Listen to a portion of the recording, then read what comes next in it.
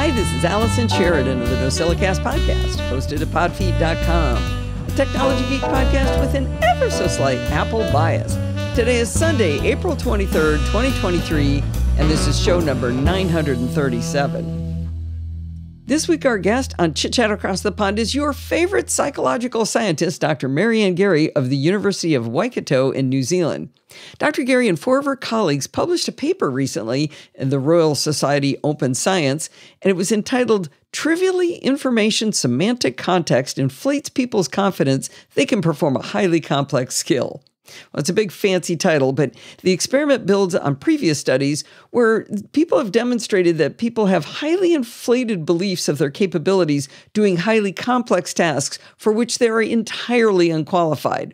In particular, a high percentage of people have high confidence that they could land a commercial plane with no help from the tower if there was an emergency and the pilot was incapacitated.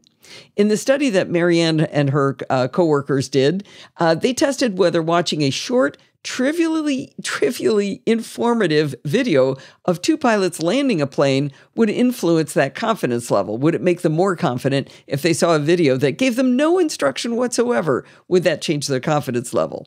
As always with Dr. Garry, you'll learn a lot, you'll laugh along with us, and your dreams will be crushed as only she can. You can find Chit Chat Across the Pond Light in your podcatcher of choice. Of course, there's a link in the show notes. When I was 12 years old, my family had a collie puppy named Charlie who was in sore need of some training, so my parents signed me and Charlie up for obedience classes. When it came time for the final graduation ceremony, which involved the incredibly complex procedure of walking around a circular track, Charlie stopped halfway through and he pooped on the track. For that, Charlie was awarded the Most Improved trophy, and I actually still have that trophy. There's a picture of it in the show notes, but it's actually right behind me as I'm recording for the live audience. Anyway, I tell that story because I'm here to give Tesla's full self-driving beta the Most Improved award. For those who haven't been following along, about a year ago, Steve and I were both able to get into Tesla's full self-driving beta program by competing against a rating system in the car and achieving 98% or higher on the test over the course of a couple of weeks. Full self-driving beta means actually driving itself on city streets, not just freeways. Now, after testing full self-driving for a few weeks way back then, my assessment of its driving skills was that of a student driver who is also drunk. Seriously, it was bad. It drove at full speed through dips. When it made left turns into roads with a median separator, it would just drive right at the median, forcing us to wrest control from the car. It was super tentative, turning into intersections, and it kind of would go, oh, it's terrible, terrible turning. It came to a stop at lights way too quickly, and then it accelerated way too slowly. So you're basically sure somebody's going to be honking at you because it was so slow getting away from lights. One time, halfway through a turn, it actually just gave up and gave control of the car back to Steve, and that was really nerve-wracking to do it partway through an intersection. One of the many things I enjoy about owning a Tesla, though, is that they send out regular software updates, even if you're not on the beta. Makes the car feel new when it happens. A great example was when they added camera views from the side of the car to the display. Now when we engage the turn signal, we get a rearward view to see the lane beside us. It's a much safer way to see the lane you want to change into rather than turning your head around and speeding traffic. Now, Tesla often moves things around on the display, which can be a little annoying. They move the garage door opening button pretty much every time they do an update. I think they do it just to keep our minds sharp. Anyway, when Steve and I tested full self-driving beta, it was FSD version 10, and they've been sending out minor updates for the past year or so, which made very slight improvements in the full self-driving experience. I'd say the student driver maybe stopped drinking hard liquor and instead was only drinking high alcohol content IPA beer. Better, but still terrifying. Just recently, though, Tesla shipped out FSD version 11, and it's definitely a marked improvement. I'm ready to declare that while it still feels like a student driver, it's like a good student driver who is actually completely sober. It's that much better than FSD 10. I'll still call it a student driver because it doesn't drive quite like an experienced driver, and I'll get into some details of what I mean. I decided to take a drive, and I'm going to illustrate these improvements by describing this recent trip where I let the car drive me to the Apple Store. First, it drove west down my block, and it gently stopped at the four-way stop sign. A pretty good stop. Now, Tesla got in trouble recently for letting the car do a rolling stop, say less than 5 miles per hour while driving, so now the Tesla comes to a sarcastically complete stop. In any case, it waited till the cars who had gotten there first took their turns, and then with no hesitation, it accelerated appropriately into that right turn. None of that ear that it used to do before. Now, after a couple of other turns, it drove up to a stoplight, and it waited for the light to change. Now, you have to really pay attention even when waiting at a light, because the car's just going to absolutely go as soon as the light turns green and as soon as the cross traffic clears. My car and I wanted to turn left, but there was a car straight across from us. And my car pulled a little bit into the intersection, as a driver should, and waited to see what the other car opposing us was going to do.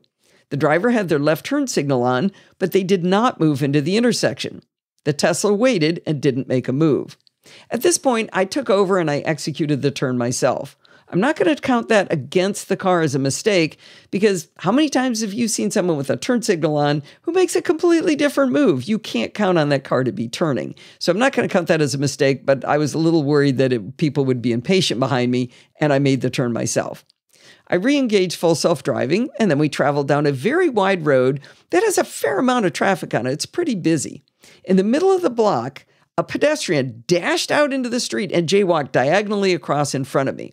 The car gently slowed down well in advance, and when the pedestrian had finished crossing, appropriately accelerated back up to the speed limit. I was particularly pleased with this maneuver. Not only did it not kill the pedestrian, that's table stakes, right? But it also didn't panic. In FSD 10, it would often set up an audible alarm and slow down quite violently at the slightest provocation. It was quite unnerving when, as a human, you could tell the situation was not a crisis and would clear well before your arrival. So it was really great to see FSD 11 treat this potentially dangerous situation cautiously, but not overly so. Another bothersome thing with FSD 10 was that it was truly terrible when making a right turn into traffic. When the intersection was clear, it would do that thing of inching out in little jerks, much like a student driver, eventually starting to make the turn, but then overcorrecting to the right and then back to the left, only then starting to accelerate.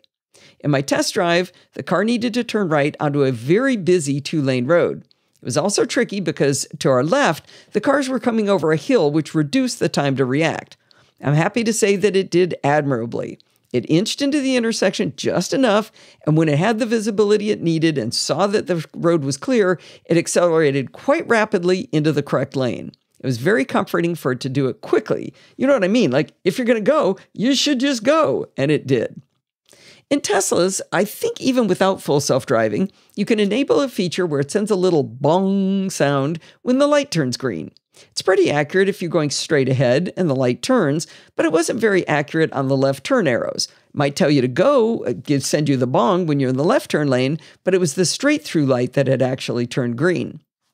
We, the Tesla and I, drove up to a red left turn arrow. It waited until the left turn arrow turned green, and then it accelerated very smoothly into the correct lane.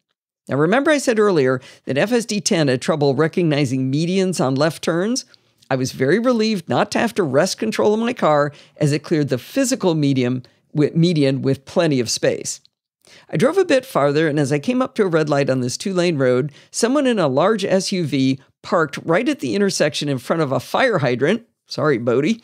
Not only that, he opened the driver's side door all the way up and got out of the car and stood there in the lane. At this point, he was blocking easily a third of the lane that I was currently driving in, or I should say the Tesla was driving in. The Tesla did not panic. Noticed that the lane was blocked well before it would require a hard stop, and instead rolled to a stop a good 10 feet before this silly man. Now, this man continued to partially block our lane, so the Tesla started trying to edge to the left, but it didn't seem super confident about the maneuver. There was also a line of cars coming up along on the left of me, so I decided I'd give it a hand and I took over. Again, it didn't make any mistakes, but I just got a little bit anxious and took over. Now, remember I said that FSD 11 is like a student driver, even a good student driver, but it doesn't drive as a seasoned driver would. A good example of that was when we turned onto Sepulveda Boulevard, which is a major thoroughfare with 3 lanes. The left and middle lanes travel along pretty nicely, but the right lane is problematic. You can see it has lots of dips for rain gutters. I mean, hey, we had rain this year, so don't make fun of us, but we do have rain gutters just in case. So it has lots of these dips at every intersection, and Sepulveda has lots of business entrances and intersections where cars slow down and make turns. It is easily the worst lane to be in. Nobody wants to drive in this lane. Well, the Tesla really liked that far right lane. I signaled to move to the center lane, and it obeyed me and made a very smooth lane change.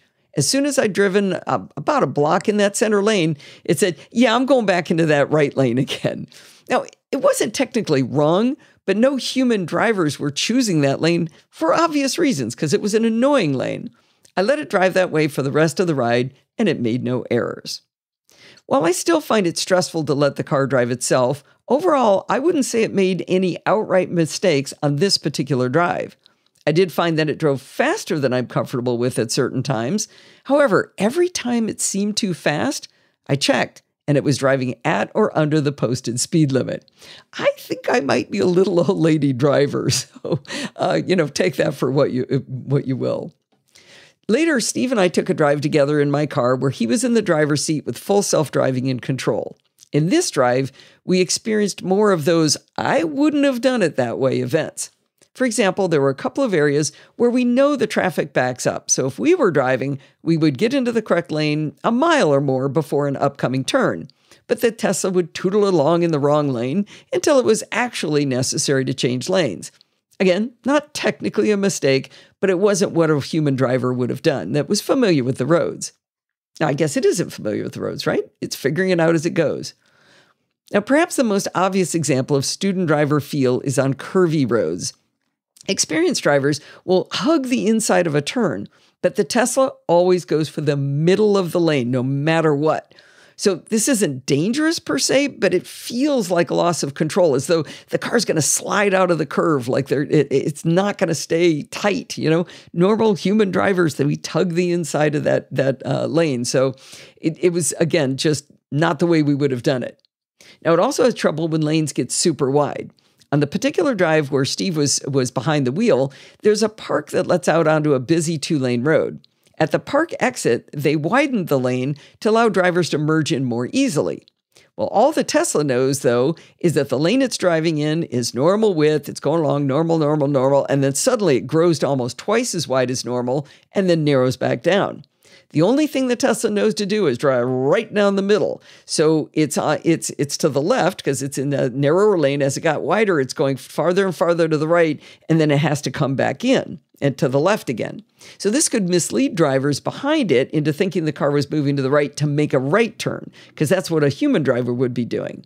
As it starts to narrow, though, the Tesla continues straight while still staying in the middle of the lane. Again, not the way a human would drive it. It also made the same mistake it has made on this drive since we started testing FSD.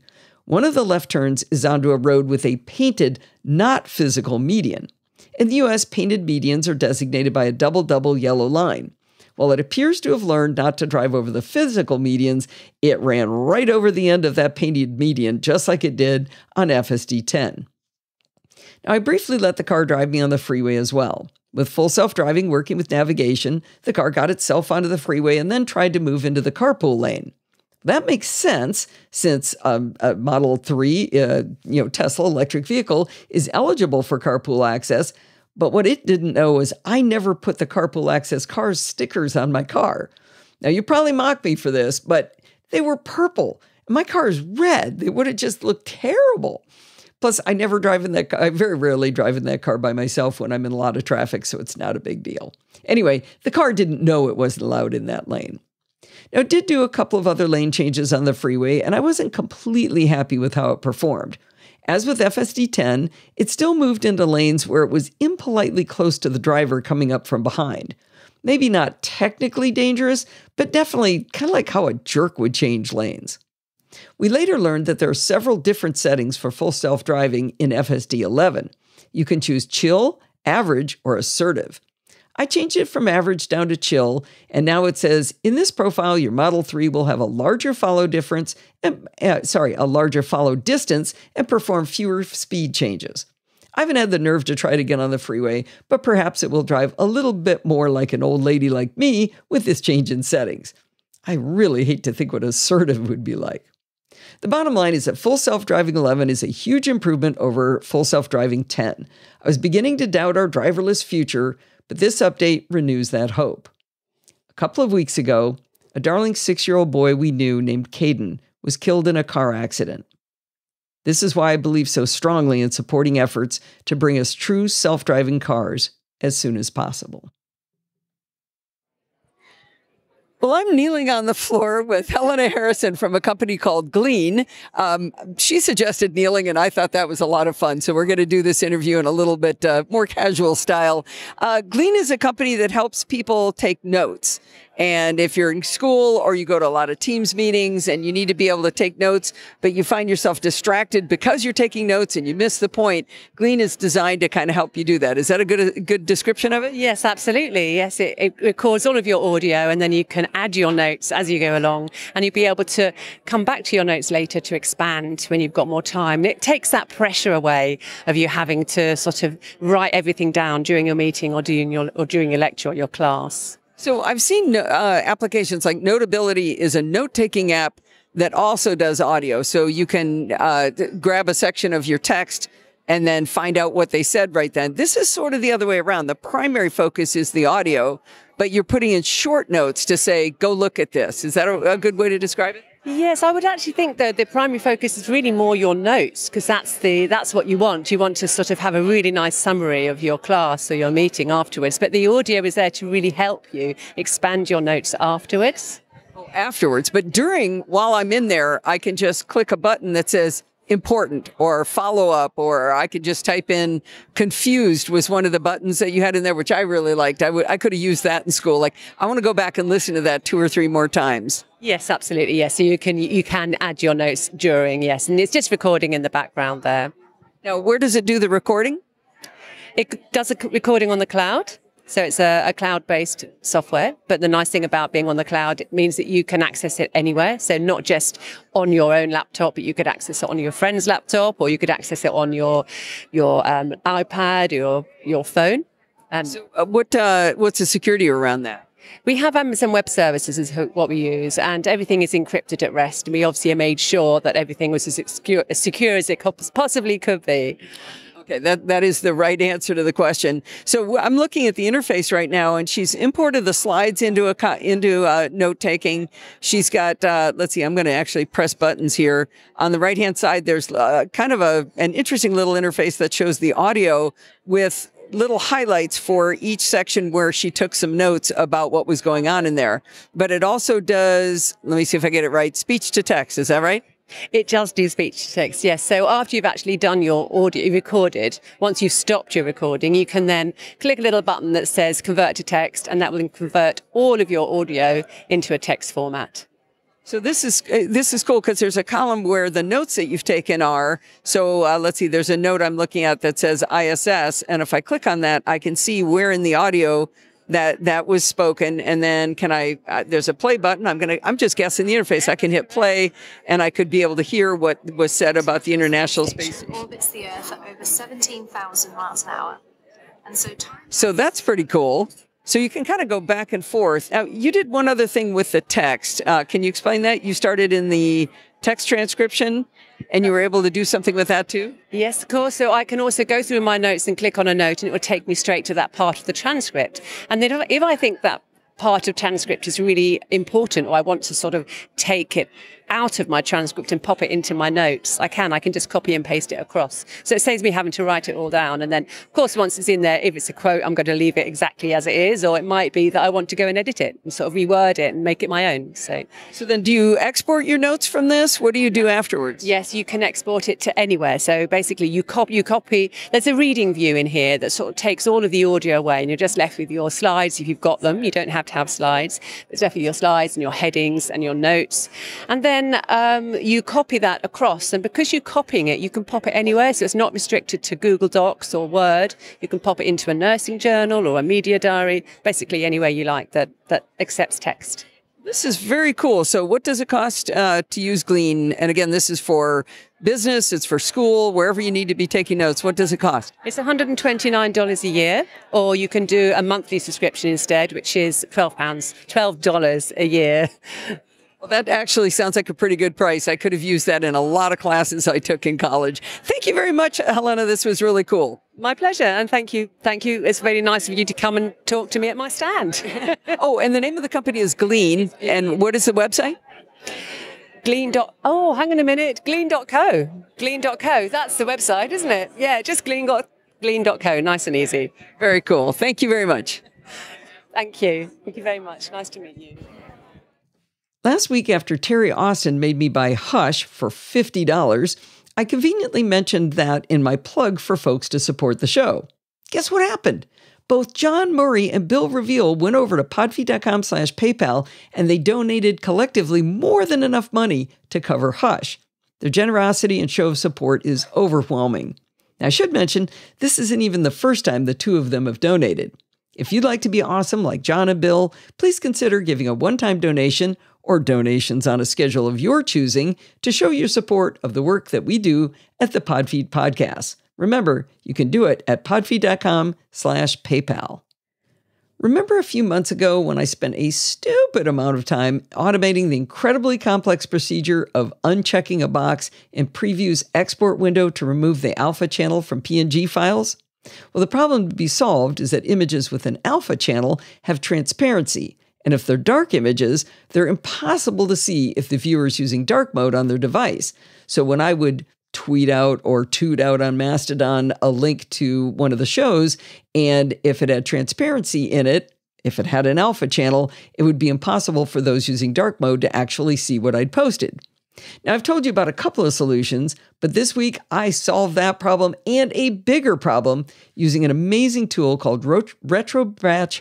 Boy, that's hard to say. RetroBatch Pro from Flying Meat Software. Now, the problem to be solved this week, separate from the alpha channel problem, is creating effective featured images for my blog posts. You know how if someone posts a link on social media, expands to show the title and an image? Well, people have figured out that posts with featured images are much more likely to cause the reader on social media to follow through and look at the link. If you create your blog post properly in your content management system, such as WordPress, you get to control what image is shown when that link is posted. Now, technically, I can slap any old image I like as the featured image in WordPress, but whether it looks good when you see it is a whole nother thing. For example, if my image isn't at least 400 pixels tall, Facebook won't render anything at all. And if it's the wrong aspect ratio, WordPress, in cahoots with my theme, I'm really not sure who to blame here, will crop the image. In spite of spending a lot of time trying to create a repeatable process to make uncropped, good-looking featured images, I have not succeeded until now.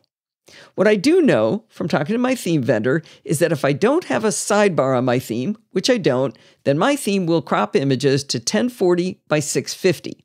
Now that means there's no need for me to upload anything bigger than that. Now that aspect ratio is a little bit wonky and I'd prefer 2:1, so my goal was to create featured images at 1040 by 520. Now let's say I find a company's logo for the featured image so they get some visual juice from the review. Last week, for example, Sandy reviewed a product from Anchor, and I ran into the problem that I always run into. The logo file was very high resolution, but it was the wrong aspect ratio. At 3357 by 800, it was more than 4:1. Now, if I plop that very high resolution image into WordPress as the featured image, it gets cropped, so all you see is NKI. Now think about that. There isn't even an I in the name Anchor. It's truncated the E, so I'm seeing the middle NK and part of the capital E. Well, the process to make the featured image look nice is unpredictable, tedious, and error-prone. After literally years of attempts to make it a reliable process, about a week ago I came up with a less terrible than the other methods process. Using Affinity Photo, I created a 2:1 1040 by 520 rectangle in white, and I saved it as a preset. So when I open Affinity Photo, if I then open the preset, I can drag my image onto the new image file and start dragging it around on that white rectangle. So there's a white rectangle underneath the image file. If my image file is too big, like say the Anchor logo, I have to resize it until it fits either in width or height and then get it centered properly. When I think it looks good enough, I have to export the file and save it with a new name and either save this Affinity photo file or delete it. It's still annoying and it's still time consuming, but it's not as bad as all of the other methods I had tried. You might ask why I chose a white background when dark mode folks are people too. It's because I had to pick something, okay? I'm not going to modify the background for every single image. Anyway, this image size problem is triply aggravating because it shows up just often enough and it always rears its ugly head right when I'm finally done with an article. And that makes it even more frustrating. So imagine I spend hours and hours crafting a story and adding screenshots, entering alt tags so our screen reader friends can enjoy the images. I make sure the grammar and spelling are correct. I'm double checking links to sources. I push it up to WordPress. I throw in the featured image and then I have to stop because the featured image looks poopy. I scream out in despair every single time. Well, after the most recent problem with the Anchor logo, I went to Mastodon and I asked my followers, is there some way to automate a solution to this? The wonderful Greg Scown responded. You might know that name. He's the co-founder of Smile, the people who make the most awesome text expander software. He suggested I take a look at Acorn as it supports AppleScript. I don't know much about AppleScript, but I know people who do, so I thought maybe it was worth a shot. Acorn is an image editor, by the way, that you probably have already heard of. I trotted off to the Flying Meat website to take a fresh look at Acorn. The last version I paid for was version 3, and it appears that developer Gus Mueller has been very busy since I last used Acorn, as he's on version 7 now. Anyway, as I started looking at Acorn, I realized Gus has another app, and it's called RetroBatch. When I was on the Automators podcast back in February, Rosemary brought up the app RetroBatch for automating image manipulation. You know me, someone says, this is fun for automation. It's an immediate download for me. I didn't have time to play with it right back then in February, so I put play with RetroBatch Rosemary on my to-do list so I'd remember who told me about it and remember to do it. Just like the other 24 items languishing on my to-do list, it never got done. Now, I did some reading, and I learned that RetroBatch allows you to automate complex image manipulation according to rules you provide. That sounded like it might be the right tool to solve my problem with featured images. I tooted back to Greg that he'd helped me go in the right direction, and I tagged the Flying Meat Mastodon account with my response. Imagine my delight when Gus responded with a screenshot of exactly how RetroBatch would help me solve my problem. I bought the pro version of RetroBatch because the particular task I wanted to perform was going to require the use of rules, so some if-then-else kind of conditions. It was also going to require a wee bit of JavaScript. And by wee bit, I mean microscopic bit. RetroBatch is $20, while RetroBatch Pro is $40. You can do an upgrade from regular RetroBatch up to the Pro version if you want. We'll get into the differences towards the end of this article, but I want to start by walking you through the RetroBatch interface as I describe how it solved my problem. The RetroBatch interface reminds me a lot of Audio Hijack in that you drag nodes, little rounded squares, onto a canvas, and then connection lines appear between them, indicating the direction and path of your workflow. Down the left sidebar are groups of nodes to choose from. In the center is the canvas where you build the workflow. On the right side is a contextual inspector palette, and below that is an image preview window. I'll get into the details as we go through the example. Before I could start automating my solution, I had to figure out exactly what I wanted the solution to provide. Now, images that need to be modified fall into 4 different buckets based on their sizes, and the modifications are different for each of these 4 scenarios. That's why I was going to have to write these rules. Of course, being a nerd, I drew it up as a truth table. Now, you can't see the truth table because you're listening, so I'll describe it to you in words instead. The 4 conditions are, number 1, the image is bigger in both dimensions than my targeted size, 1040 by 520. In that case, I need to scale down once in each direction until both dimensions are no larger than that target dimension. The second scenario is the image is wider than 1040, but shorter than 520. I want to scale the width down to 1040. What if the image is narrower than 1040, but it's taller than 520? Those images, I want to scale the height down to 520. Finally, what if the image is smaller in both dimensions than the desired 1040 by 520? In that case, I don't want to apply any scaling at all. All right, with my truth table set aside, that gets us the image scaled properly, but we need to do something to add width or height to the dimension where it's deficient. In Gus's response on Mastodon, he explained that the command is to add margin. So before diving into these 4 scenarios at once to follow my truth table, I started with one test case. The Anchor logo that I talked about was both wider and taller than my target dimensions. I knew that it was more than a 2-to-1 aspect ratio, so I knew that if I scaled the width to 1040, it wouldn't be tall enough, so the margin would have to be added to the top and bottom. On the left sidebar, I flipped open the group of nodes for read images, and I dragged in the Read Individual Files node. With this node selected, the inspector palette over on the right changed to show an area where I could add some representative files to be tested. It's a great way to run tests repeatedly on multiple test files. This is where I would eventually drag in all 4 different options, but for now I just drag the Anchor logo over into the inspector palette. In the little Read Individual Files node, it now says 1 file. That tells you that 1 file was matched for that node. That little indicator can be very important as you're debugging your workflows in RetroBatch. If a node isn't doing what you expect, it might say 0 files, which means it doesn't have a match, so it won't function properly for you. After I dragged my 1 file in, at the top of the window, RetroBatch showed the warning, "Add a write node to save your files somewhere." Good to have that reminder, but I'll get to that in a minute. My next step was to scale the image down until the width was 1040. Under Transform, I found the Scale node, dragged it into the Read Individual Files, right next to the Read Individual Files node. When I dropped the Scale node to the right of the Read node, an arrow line that flowed, it's got little arrows, it connected the 2 nodes together very nicely. So I could tell that it was going from reading in to doing scaling. Now with the Scale node selected, that inspector palette changed to show my options to control how to do the scale. I used the drop-down to change the scaling from percentage to fixed width and entered 1040. Okay, we're doing pretty good here. Also in the inspector palette, I checked the box to tell it only to scale smaller. Now the last thing I wanted it to ever do is upscale my images. If it's too small in any direction or even both, I'll add the margin to make it big enough in both directions.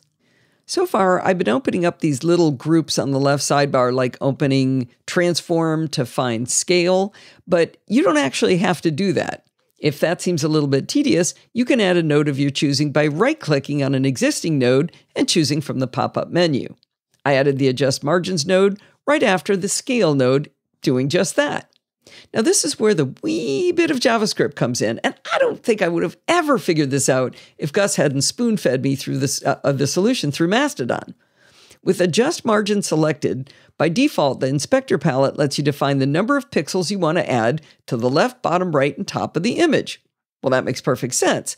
But when this automation runs, I won't know how many pixels to add, and I don't even know which edge is going to require some margin. I need RetroBatch to figure that out on its own. So Adjust Margin also allows you to add a percentage of width, height, short side or long side, or use JavaScript expression. Turns out we're going to use JavaScript expression, but don't be intimidated. It's super easy. The JavaScriptness of it is actually hidden from us, so it's really more like simple algebra. In the left and right margin boxes, we simply type 1040 minus W, collectively divided by 2. That means we want the width to be 1040 pixels when we're done, so we subtract the width from of the image from 1040 and divide it by 2. Simple, right? Then we add that value as a margin on the left and right. Likewise, if we want to add half the difference between the height and 520 to the top and bottom, we can just enter the top and bottom margins of 520 minus h, all that divided by 2. There, you've written a JavaScript expression. I promised it was easy, didn't I? Finally, I selected the color white again for the margin to be added. The final step is to add a Write Images node to the end of our workflow, just like the warning told us to. Because we read in the image, we did a bunch of manipulation, we need to write it back out. As you might have figured out, we have some fun options in the inspector palette for Write Images. We can have the automation ask for an output folder when run, we can have the output folder open when the export finishes, and we can overwrite existing images if we want. We can add a suffix or prefix to the file name as well. Now, I was going to add a suffix with something brilliant and witty like modified. While you certainly could do that, there's a drop-down with a massive number of other options. Remember, RetroBatch is really for image manipulation, not modifying silly logos. Because of that, RetroBatch offers you options for the suffix and prefix to include a suffix or prefix to include things like capture date, author, copyright, keywords, bits per channel, pixel depth, and more. In that long list of options to add to the file name, I also found image height and image width. This is perfect for my needs. Since it knows H and W, we've been using it in our equation, I can have my exported images suffixed with the 1040 by 520. So I can clearly tell them apart from my originals. Now, there's really one more important part of the interface for RetroBatch I want you to know about. If you select an image node, such as that initial read node or the ending write node, in the bottom right, you'll see the image preview window for that stage of your workflow. So let's say you just have the read node selected. I can see the Anchor logo with this very wide aspect ratio, and it's got no white space above or below it. There's a zoom slider to help you see the image at a reasonable magnification for its size. In the very bottom right is a little info button that'll pop up what looks like some of the EXIF data for the image, all that nerdy goodness photographers care about. It also in there shows the dimensions of this input file, and I was able to see that the Anchor logo is 3357 by 800 pixels. So that's my unmodified original. I had to zoom down to 22% to see it in that viewing box. Now, if I click on the right node instead, in that image preview, I can see that now the image is around 2:1 aspect ratio, and it has a nice white margin on the top and bottom. So if I click on the info button, I can see the resulting image will now be 1040 by 520 and will have that information tacked onto the file name. This is a great way to see your workflow is doing exactly what you want before you even bother having it execute. Now, I mentioned up front that you can drag a pile of images in to test the workflow you've created. If you do that, you'll see them all lined up in that image preview window, and you can tap through them to verify that each will be modified to your desires. Now it is time for the moment of truth. At the top of the window is a play button that will run your automation, or you can use Command Enter to make it go. I was delighted to see my 1040 by 520 image squirt out to the folder I had requested with the suffix that I wanted. Now, my workflow at this point takes an image, scales it to the correct width, and adds the margin to the top and bottom. But this workflow doesn't know anything about my truth table yet, so it doesn't know how to do different things depending on the dimensions of the image. Adding rules was crucial to my workflow because I needed RetroBatch to figure out whether the images are taller or wider than the desired aspect ratio, and only then scale the images and finally add those margins. Now, rules in RetroBatch look a lot like the rules we're familiar with making smart folders in Finder or smart albums in Apple Photos. You'll be very familiar with how they look. Now, I do want to mention rules, again, are only available in the Pro version of RetroBatch. I do have trouble pronouncing that, don't I? Anyway, I created 4 rules to parse the images into the 4 scenarios of my truth table using image pixel width and height and whether they were greater than my desired dimensions. When I was done with the final design of my featured image workflow, I tested it with a bunch of representative files. Now, by a stroke of luck, I just happened to include one image that had that pesky alpha channel.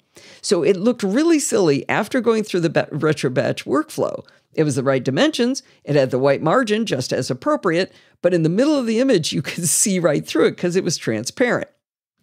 I created a new RetroBatch workflow, completely separate from the first one, to see whether it might be a better way to solve my pesky alpha channel problem than all the other methods I'd created. In the discussion forums for RetroBatch, I found out that to remove the alpha channel, you can simply add a matte node. My test workflow was very simple with only 4 nodes. Read in the image, set a rule to check to see if it had transparent pixels if they were present, and then slap on a matte if they are, and then write out the image. Easy peasy. I saved out my workflow and called it no-alpha.retrobatch. Then I discovered RetroBatch allows you to export it as a droplet. I exported it as a droplet, and suddenly I had an app. I dragged the transparent PNG on my droplet, and boom, the transparency was gone. Now, I knew this droplet was a keeper, so I held down the Command key, and I dragged the app into my Finder Windows toolbar. Now, if I ever have a transparent image I want to use on the web, I can simply drag it onto the app in the toolbar and boom, I am done. So freaking easy. I am just so excited. This is so much easier than all of the other 28 ways I tried to do this. All right, now that I knew how to fix the alpha channel problem, I just added that same set of steps to my featured image workflow. So now if it finds that transparent images, it just slaps on the mat right before it squirts it out. Now, the workflow is pretty cool looking and it's very readable. It starts with the read file nodes, then it branches into the 4 rules of my truth table. The first rule goes through the 2 scaling nodes since those images are too big in both directions. The 2 rules that grab images are too big in one or the other dimensions. Those only go through 1 scale node. Finally, the last rule has no scaling at all because it's too small in both directions. After going through that process, all 4 rules converge to just 1 adjust margins node, 1 matte node, and then to the final write images node. Now, the only thing I wish it had was some indication of what the nodes are doing without having to select each node and look at the inspector palette. For example, every rule node just says rules. It would be nifty if I could enter a name for each node, like too big in W and H. I asked Gus whether there was a way to name the rule nodes or add some kind of text to them so you could see which rule did what at a glance without opening the nodes. I was delighted with his response. He wrote back, that's a good idea I hadn't considered and nobody has asked for it yet. I'll see what I can do about it in a future release. How cool is that? Anyway, after I'd run all my tests, I exported my featured image workflow as a droplet, and it also earned a treasured spot in my Finder toolbar. I am so excited about this workflow, and I couldn't wait to use it. I went back to the post about Hush by Terry Austin because the Hush logo looked really poopy on my featured images. The logo is an 850 pixel rounded square, which is super high res, but my theme in WordPress cropped the top and bottom of it. I dragged the Hush logo onto my featured image droplet and dragged the resulting image into WordPress, and now it looks fantastic. All right, now that I've told you about how I used RetroBatch to solve my problem, let's chat just a little bit about what else it can do to kind of trigger whether you'd be interested in it. I mentioned that there's a pro and regular version of RetroBatch. If you're using the regular version of RetroBatch, you can see the nodes you would have access to if you had the pro version. They're clearly marked, so Gus isn't trying to trick you, but he lets you play with them to see how they would work if you upgraded to pro. Now, RetroBatch is really well documented, and in the documentation, I found a listing of which features are available in both Pro and Regular and what's available just in Pro. There are 56 nodes available for both versions, and 23 more are available in the Pro version. I highly recommend going to this link in the docs to see everything RetroBatch can do. It might inspire you to see what more you can do to automate your photo workflow. Now, as I said, the documentation for RetroBatch is excellent. If you write documentation yourself, you might actually be interested in checking out the tools Gus uses to create his. The docs for RetroBatch are written in MKDocs, which is an open source static site generator, and the theme is open source, and the site on which he hosts the theme is also free. You can find all of the links about these documentation tools in his docs at flyingmeat.com. All right, back to using the tool. As you lay out nodes, I said that these connection lines automatically appear. But sometimes it's a little hard to move a node so that the connection lines between nodes are exactly what you wanted it to do. If you require more granular control, RetroBatch allows you to draw the connection lines by hand. In Preferences, there's a checkbox on the General tab to allow manual connections with a control drag. I found that toggling this on and off while I was working allowed me to get the connection lines exactly where I needed them. Now, when I was working on RetroBatch on my laptop, I had to shrink the window width to fit my smaller screen. My workflow was partially hidden under the right sidebar section, and I couldn't scroll to see it. I was going to mention here that it was a problem you might run into, but first I wrote to Gus about it. He responded immediately, and he said I'd uncovered a bug. But before I could even respond to his email, he sent me a second email telling me he fixed it and sent me an updated version of the app. I mean, this guy is amazing. I mentioned twice already how well documented RetroBatch is. I was searching for the right terminology to describe the inspector palette, and I discovered that just about anything you want to do has multiple ways to do it. For example, I said earlier that to add a read node, I used the left sidebar and I dragged it in, and then I dragged images into the inspector palette. Turns out, You can just drag an image or a selection of images or even a folder containing images right onto the canvas, and RetroBatch will automatically create that read node and populate the inspector palette. It's a way easier way to do it. If that's not the way you want to do it, you could also use Edit, Add Node. If you like the sidebar, you can even double-click a node to add it to the canvas. By the way, if you want to duplicate a node, you can hold down the Option key while dragging on a node. I used that last trick once to actually copy a node from one workflow to another, and it worked. If you don't like one way of doing things in RetroBatch, there's probably another way. Now, I want to tell you, I did run my usual elementary level test of VoiceOver with RetroBatch, and I was able to pull in an image with a write node, add an adjustment, and write the file out to a known location. I was able to interact with the inspector palette as well. Now, I'm sure there are ways that the interface could be improved for VoiceOver, but at a fundamental level, I didn't run into any showstoppers. The fact that Gus gives you multiple ways to add nodes means that when one method didn't work, the menu method did work with VoiceOver. If you're a VoiceOver user, I'd definitely try it yourself before taking my word for it that it'll work for you. Now, the bottom line is I know my particular problem to be solved probably isn't a problem any of you have, but if you do any kind of image manipulation that you do repeatedly or need to do on a series of images, RetroBatch might help you automate your workflow and apply your changes consistently. Whether it's blur effects, color adjustments, sharpening, transforming, adding color effects, manipulating metadata, or adding a watermark, RetroBatch can help you with your work. I am astonished at how responsive and skilled Gus Mueller is, and I'm a huge fan of well-documented tools. Check out the free 14-day trial of RetroBatch at flyingmeat.com. Well, that's going to wind us up for this week. Did you know you can email me at allison@podfeet.com anytime you like, and I will probably answer. If you have a question or a suggestion, just send it on over. You can follow me on Mastodon at podfeet at chaos.social. Remember, everything good starts with podfeet.com. If you want to join in the fun of the conversation, you can join our Slack community over at podfeet.com/Slack, where you can talk to me and all of the other lovely Nosilla castaways, even Bart from time to time. You can support the show at podfeet.com/Patreon or with a one-time donation like John and Bill did over at podfeet.com/PayPal. And if you want to join in the fun of the live show, head on over to podfeet.com/live on Sunday nights at 5 p.m. Pacific time and join the friendly and enthusiastic Nosilla castaways. Thanks for listening and stay subscribed.